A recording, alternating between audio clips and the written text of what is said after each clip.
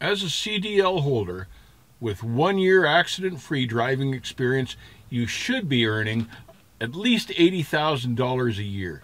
GP Transco just raised their base pay to 60 cents a mile, and their first-year safe drivers are earning between $80,000 and $95,000 a year.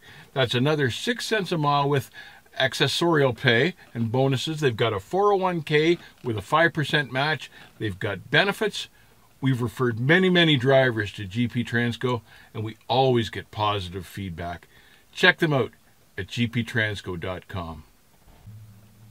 Truck driver or steering wheel holder? Which one are you? I still laugh when I hear the expression steering wheel holder. The first time I ever heard that expression, my friend Mike Davison was telling me I was a steering wheel holder. Now, Mike was an old school guy, and he could roll to the side of the road in minus 20-degree weather and do an in-frame on his truck under a tarp. I couldn't do that, wouldn't do that. I'd have mine towed to his shop.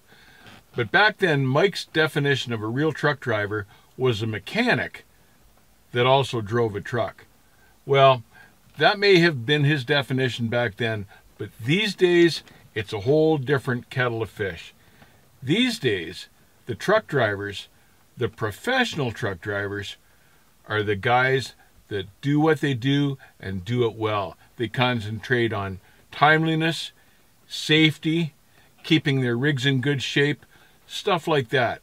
The steering wheel holders, on the other hand, and we've all seen those guys, especially at the truck stops, are the slobs in the sweatpants and the flip-flops with garbage all over the dash of the truck, strolling in and out, parking in the fuel islands because they're too lazy to walk from the lot when they want to go in and have their annual shower.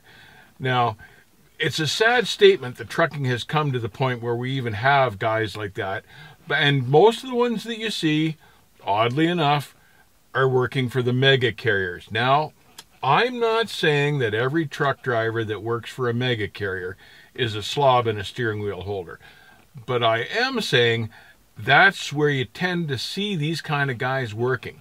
And they're working for low wages for mega carriers because they know in the back of their heads they're not particularly good at their job. They really don't care about doing a good job, and they figure that that's the best they're ever going to be able to do. Now, truck drivers, professional truck drivers, on the other hand, have a whole different focus. They care about what they do and how they do it. They care about how they look. They want to look professional. They want to be courteous to the customers and to other drivers as well. They don't want to dress like slobs. They know what their equipment is up to. They know what kind of shape it's in. They know when to get it fixed or when to get the oil changed.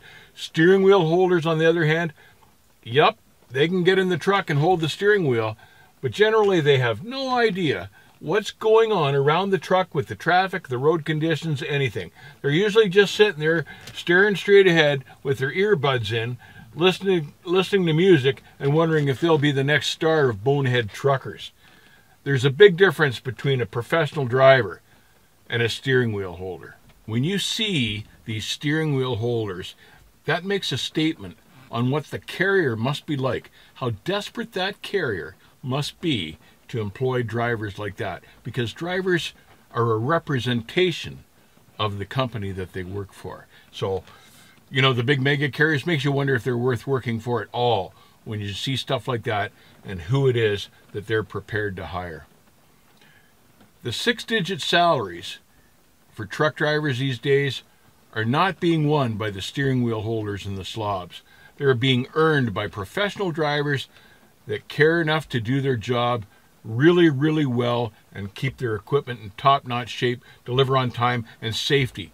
Safety is always on their minds. They're not running into cars or having accidents or anything. A professional truck driver is what you want to be and what you want to strive for. Quick story. Let me tell you about a steering wheel holder I saw not too long ago. And God, you see them all the time these days, and that's a scary thought in itself, why the last few years we're seeing so many of these guys. But I was touring down the 400 Highway Series in my car on the way to the city, and it was a bright sunny day, and I'm catching up to a truck, and I can see sparks flying out from underneath the truck. So I get up close to the truck to see where the sparks are coming from, and here's a guy with his earbuds in, doodly-doing on the steering wheel, not ever looking in the mirrors, and he'd forgotten to roll up his landing gear. So here's this truck and trailer skipping down the highway with the landing gear still down, ricocheting off the pavement, causing sparks. And as soon as I figured out what it was, I got ahead of the landing gear in case it spit out, because I didn't want it to hit me in the windshield. I tried to get a hold of this guy, tried to signal him, but, I didn't want to pull in front of him and start tapping the brakes, because I didn't know how big a fool he really was, so I didn't want to risk my safety. And eventually I never did get his attention, and I just carried on. And I often wonder whatever happened to that guy. Sooner or later, I'm sure he tore off the landing gear on a bump or a rut, and it went through somebody's windshield.